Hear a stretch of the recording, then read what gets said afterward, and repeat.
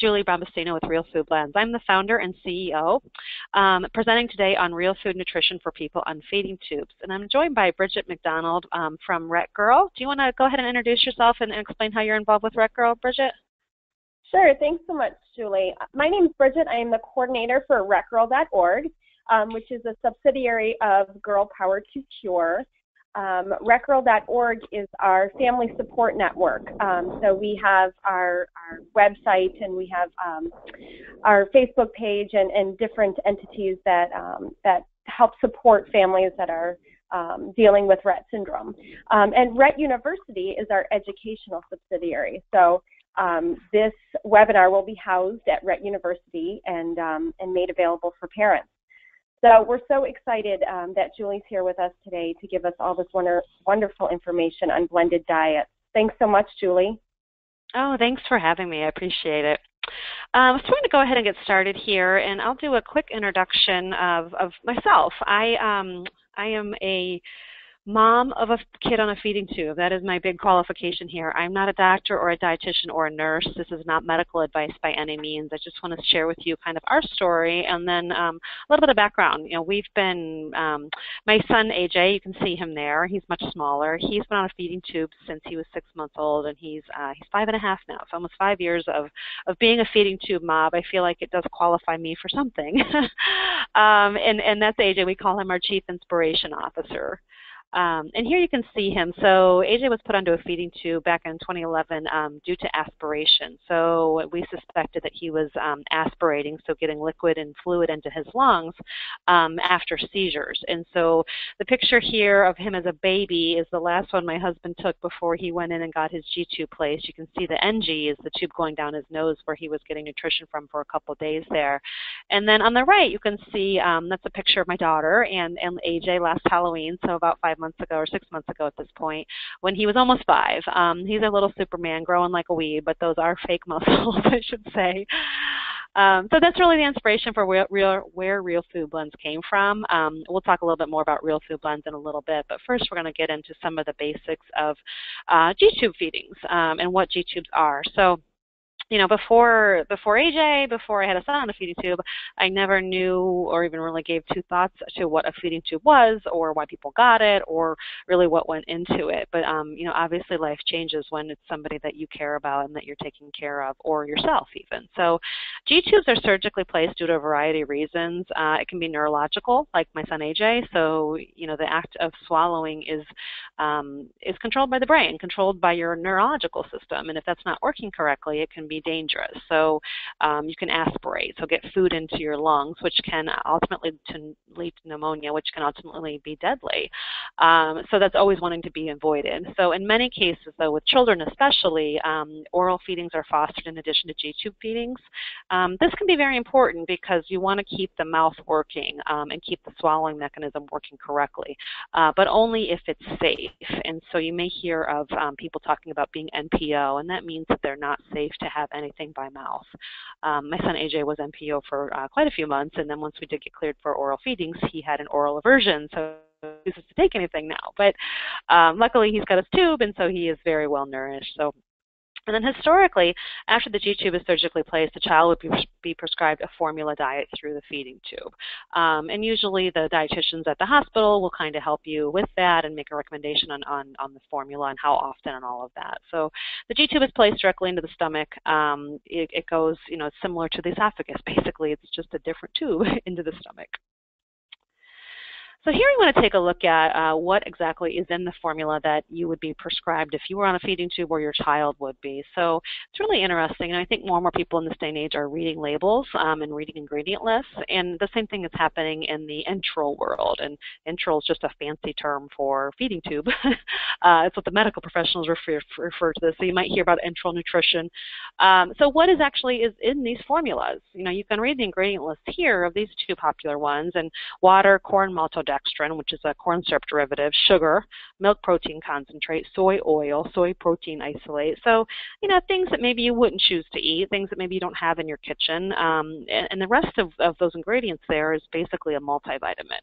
And a similar list is down below on the other formula there. So water, corn maltodextrin again, calcium, potassium, caseinate from milk, sugar. And so things that, again, it's not inherently bad by any means. This isn't, we're not trying to vilify formula. It's kept a lot of people alive for quite some time.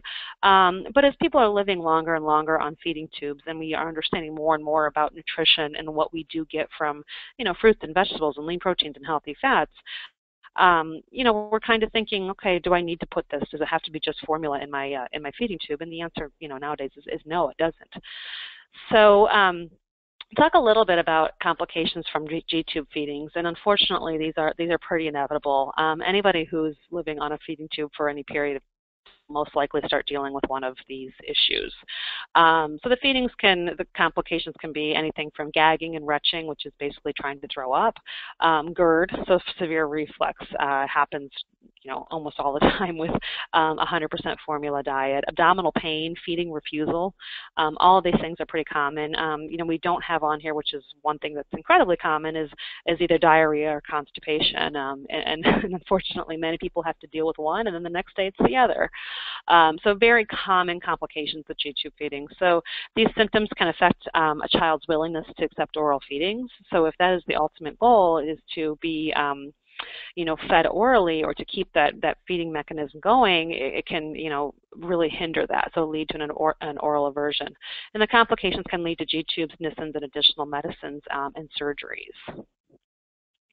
So the symptoms of formula intolerance, you can see these two things are kind of similar. Most folks that have complications with their G-tubes, they're actually having complications with their formula, not just the tube itself, especially, once the incision has healed and all of that. So the gagging, retching, vomiting, diarrhea, constipation, abdominal distension, so bloating, cramping or dumping syndrome, and then lack of weight gain / weight loss, kind of all very common when you're talking about a formula-only diet. So, and what does this mean for quality of life? So the persistent symptoms can affect both the family and both the child and the family's quality of life. Oftentimes, the family will feel tied to the feeding tube. So, if you're talking about a child, if they're on a feeding tube and they're, having all of these issues, maybe you slow down the feeds. And so it's taking 2 hours to get in 8 ounces of formula. And well, 2 hours later, it's time to start lunch, and then 2 hours later after that, it's time to start dinner. And it really can feel tied to the feeding tube. So restricting travel outside of the house or movement around the house is very common. I remember when my son was on, formula only at first, we were like, just don't touch him. Put him in a side chair, hook him up, and don't touch him. Don't get him excited. Don't make him laugh. Don't make him cry, because he would throw up. And limiting the ability to carry on daily tasks, so school, work, and other activities. And then finally here, the dependence on medications for motility, reflux, or acid suppression. Unfortunately, most of our children are on, medications for, all of their, issues that they may have. And so adding, more medications on top of what they have, either for reflux or for diarrhea or constipation is just one more thing that has to be done every day. And then one thing that you don't hear talked about a lot in the medical community are the psychological impacts. I know as a mom of a tube-fed child, when AJ, I was actually nursing him up until the point that he got placed under the feeding tube, and it was really psychologically devastating for me as a mother to not be able to, cuddle him and hold him and give him a bottle or give him or nurse him, and instead just put him in his chair and hook him up to this thing. It was a very medical process. And so the caregivers, especially the parents, can miss out on important bonding rituals related to meal times.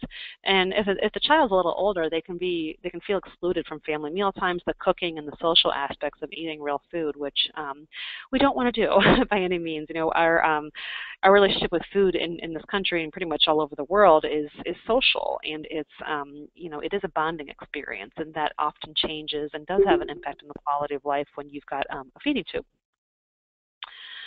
So we're going to talk about blenderized diets. So blenderized diets are really kind of what it says. It's just blending up real food and putting that through the feeding tube.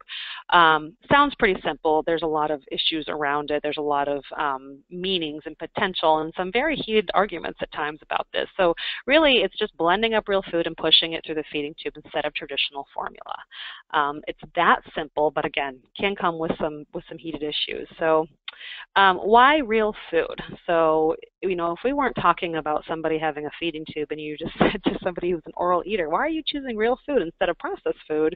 They might look at you like you have four heads. But when it comes to feeding tubes, we just have, the medical community has just for the better part of 40 years thought feeding tube means formula. So why real food? Well, first you can take a look at this kind of before and after of Jacob, who his mom Karen shared these pictures with me quite a few years ago. On the left there, he was 100% formula fed, and the next year, same school picture, same kind of everything, same background, same time of year, and look at what a difference that made in his coloring and his eye contact, and just he looks like a healthier, happier kid, and that was 1 year on a homemade blended diet. So pretty amazing kind of before and after there. So, but why real food for people on feeding tubes? So improvement in reflux and GERD, improved color. You can see that with Jacob for sure. I mean, you go, just live off of 8 cans of formula a day and see what, how your skin tone looks. There can be an increased interest in oral eating. There's improved volume tolerance. So what that means is that we often hear that people on a feeding tube can only take, maybe 6 or 8 ounces of formula at a time. And so they have to be fed every 2 or 3 hours because they can't handle any more than that, which really is a small amount. I mean, if you think of a 5-year-old child having a regular lunch, they often would have 8 ounces of milk with that. So it's really a formula issue, not just a volume issue. And so that's one of the biggest things that we see with real food is when they can take more real food at a time, which frees them up and to do other things, not tied to that feeding tube so much. Improvement in bowel habits, so the diarrhea and constipation can be resolved, and the feeling of normalcy. So that kind of talks again to this element, the psychological element of having real food and being included in meal times. And lastly here, what are the benefits of anyone being on an all-natural whole food diet versus processed foods? So this to a certain extent is common sense, but it does, it's different when we're talking feeding tubes for sure. All of these things have been proven out by a handful of studies that have been done really over the last couple of years with children on feeding tubes. More are being done, which is great. The more clinical evidence we can have, the better. So why don't medical professionals, routinely promote blenderized diets, so homemade blending of making all this food? And I kind of love this picture there. I don't know where exactly that came from, but look at all that blending and all that work and all that cooking. And it's awesome that the family is involved, but that is a lot of work. And when you're caring for a medically fragile loved one, it's not always possible. So medical professionals concerned about homemade blending, they are concerned about the risk of contamination. So they don't know how sanitary things are. They don't know that it's not, old food. There's some say that's a valid concern. Some say it's not, as long as you're using good kitchen practices. But it is, a medical professional concern. The risk of clogging the tube, which can be a valid concern if you don't have the ability or you're not using a very high-powered, which means expensive blender. The uncertain nutrient profile. So dietitians really like to know what is going into someone's body when they're on a feeding tube. And so if you're just making up, blending up whatever you have at home, they don't know that. Caregiver burnout, this is a big one. As much as, we all want to take care of our children and do everything we possibly can, making every single morsel of food for somebody can be a lot, and it can be too much when you're caring for somebody. So that's what they're concerned about there. And then the cost and time versus opening cans that can be covered by insurance. Homemade blending can be expensive. Your insurance is not going to cover your grocery bill and the time involved in that as well. And then lastly here, and we still hear this occasionally, that formula is just fine. Why would you want real food if you can't taste it? My argument to that concept is always, I eat a lot of things that don't taste good. I eat kale and broccoli because they're good for me, but, I'd rather just eat donuts. But taste is not the only reason that we put things into our bodies by any means. So this is kind of the first, published study that was done on children with feeding tubes on a 100% formula diet and then switched over to a 100% real food diet. This was done in 2011 at Cincinnati Children's Hospital, which has a fantastic feeding clinic and GI department that deals with a lot of kids with feeding tubes with a lot of different complications, and they're just, I can't say enough good things about them. So relatively small study, but this really kind of kicked off more research. So these children, 52% saw a reported 76 to 100% decrease in gagging and retching. It's a big deal. 73% were reported to have at least a 50% decrease in symptoms. The parents were highly satisfied, which is fantastic. 57% were reported to have an increased interest in oral intake. And, I don't think that we know necessarily exactly why that is. Is it because they're, something triggered in their body, they were getting real food? Or was it because they weren't nauseous, they weren't trying to throw up? And so they, okay, sure, I'd rather take something orally if I'm not, in the process of trying to keep myself from throwing up. And then lastly here, no child's symptoms worsened. So again, this is what kind of kicked off a few different studies and really good results. This was a roundtable that was published in 2009 of different pediatric nurses and dietitians who were just talking about the use of blenderized tube feedings and what they saw. And all the things that we talked about earlier. So greater volume tolerance, improvements in reflux and constipation, facilitating the transition from tube to oral feedings, minimizing the feeding refusal, which is great, and then reduces the gagging, vomiting, and retching. And this was, the last one we've got here this was actually for adult patients. This was a survey done in 2015 from an outpatient GI clinic at the Mayo Clinic. And the survey found that 55% of their home enteral patients were already using blenderized tube feeds, and 80% were interested to do so. So these are adults. We're switching gears here a little bit. These are adults who had, theoretically eaten regular food their whole lives, and then were placed onto a feeding tube, and then, the GI clinic there surveyed them to see what they were actually putting into their feeding tubes. So they asked, why were you putting homemade, blends into your feeding tube versus the formula? And 43% said it was more natural. 33% said they like eating what their family does. 30% said it was better tolerated. And 80% of those who were doing this had maintained their body weight, which was the goal for this population. So those people reported significantly less vomiting, nausea, bloating, diarrhea, and constipation versus formula. So I'm always happy to talk to an adult tube feeder because they can really tell you a lot of times how things feel and how it felt to be fed, to eat the regular food and then to be formula fed and then to blend regular food. And 99.9% of the time their bodies are much happier with real food. So when you're looking at your enteral nutrition options, going back to your child, think about, if your child's placed onto a feeding tube, what are you going to do? So you've got really three options. So you've got formula, you've got homemade blending, and now you've got, prepackaged blended food, which is Real Food Blends now that we're going to talk about. So formula is very easy to use, but it's not all natural. There's no variety. You and I don't eat the same thing for every single meal, every single day. And there is something to be said for nutritional variety. There's very little risk of contamination. You don't need refrigeration. Oftentimes that can be covered by insurance, and you don't really need any additional special requirements. And you can see the difference there that homemade blending, it may be a little bit harder to do because of all the cooking and prepping involved, but it is natural. There is nutritional variety. There can be the risk of contamination. Again, we're not 100% sure of that. There's obviously a lot of people that can do this at home and keep it clean, but because we're not tasting things first, and taste is really our mechanism to keep from eating, bad food, there is somewhat of a concern there. Refrigeration is required, and you need to obviously go to the grocery store. There's no insurance coverage for this, and you really do need special equipment, which would mean, a Vitamix or a Blend Tech, high-powered blender. And so Real Food Blends really kind of merges these two worlds. So the ease of use of formula, the potential for insurance coverage of formula, the lower risk of contamination, but the benefits of homemade blends. So it's all natural, still the nutritional variety. You don't need refrigeration, and they don't need special equipment, which is very important. So we're going to switch gears here and talk more about real food blends, kind of away from homemade blended diets and into real food blends. So these, again, are the meals that we created because of our son, who, I was making food for him because he had done so horribly in commercial formulas. He started doing great on the homemade blends that I made, and then I realized very quickly how much work it was, especially if we wanted to leave the house. So that is where the idea for real food blends came from, purely out of need. So the meals now, they are 100% real food, shelf-stable meals pureed to fit through a feeding tube. It really is that simple. They provide nutritional variety to real food to a 100% formula diet. These can be used as a convenient option if for a blenderized family. So if you're already blending at home, this can be your convenient food option when you're on the go, or when you just don't feel like cooking for a day. And then there's 3 varieties right now. We have more coming out soon. They each have a lean protein, a whole grain, fruit, veggie, and a healthy source of fat. So very simple ingredients.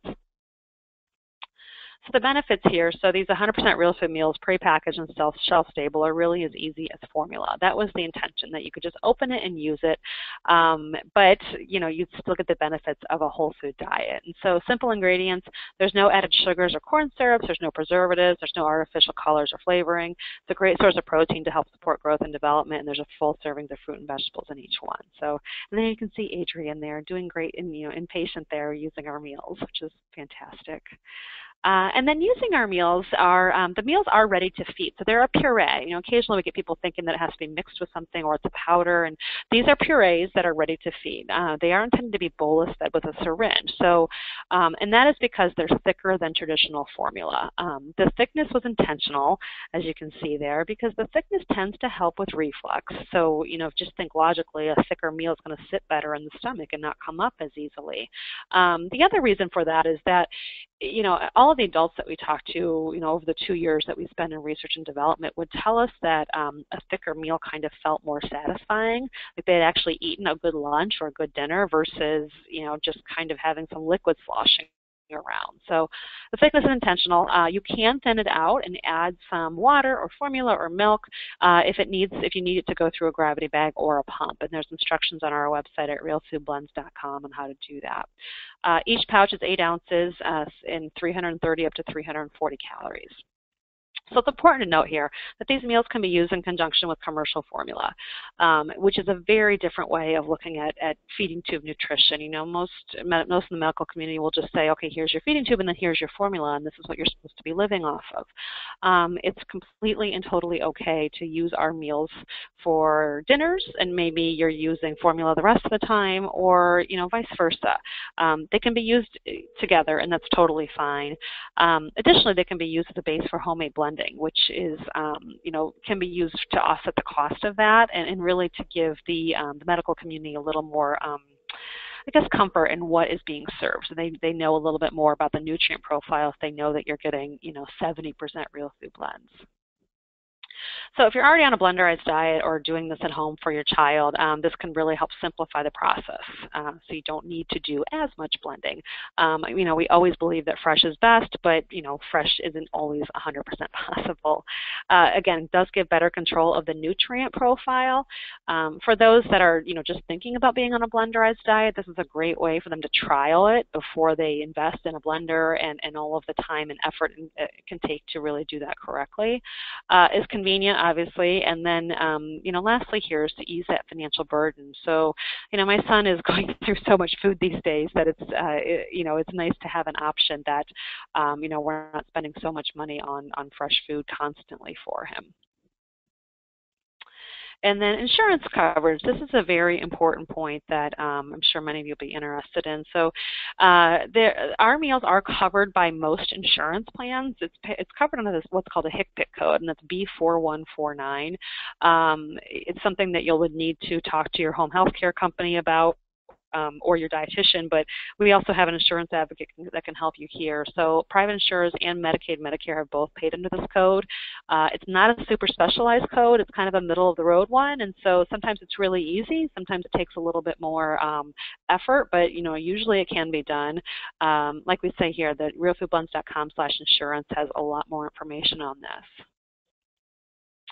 And then if you're interested in blenderized diets and maybe doing it at home or just more information as you're learning about what exactly this is and how to do it, there are a bunch of Facebook groups that are really rich and experienced parents and adults for homemade blending and finding supportive medical professionals. It's very important.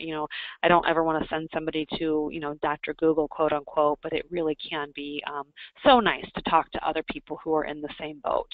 I often say you can't just walk into your local Starbucks and ask around if anybody knows anybody with a feeding tube, but luckily the power of the internet has really connected a lot of us. And then the two books that are listed here, both Complete Tube Feeding and the Homemade Blenderized Diet Handbook, are fantastic resources as well, and they should both be available on Amazon.